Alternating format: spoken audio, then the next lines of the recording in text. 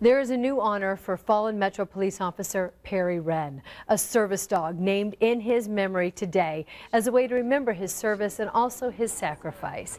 Officer Renn's widow was there at the ceremony today. It was held at IMPD North District headquarters where Renn worked. Renn, so cute, a 3-month-old golden retriever lab mix. He will spend the next 2 years in training, and in his training he'll learn skills to help people with disabilities. This gesture not only a nod to Renn's love of dogs, but also a powerful reminder of the work that he did throughout his career. His job will be to help those who are struggling and help others enjoy life in a way they could not before. And in a way, this simple concept is what Officer Renn brought to everyone that he came in contact with.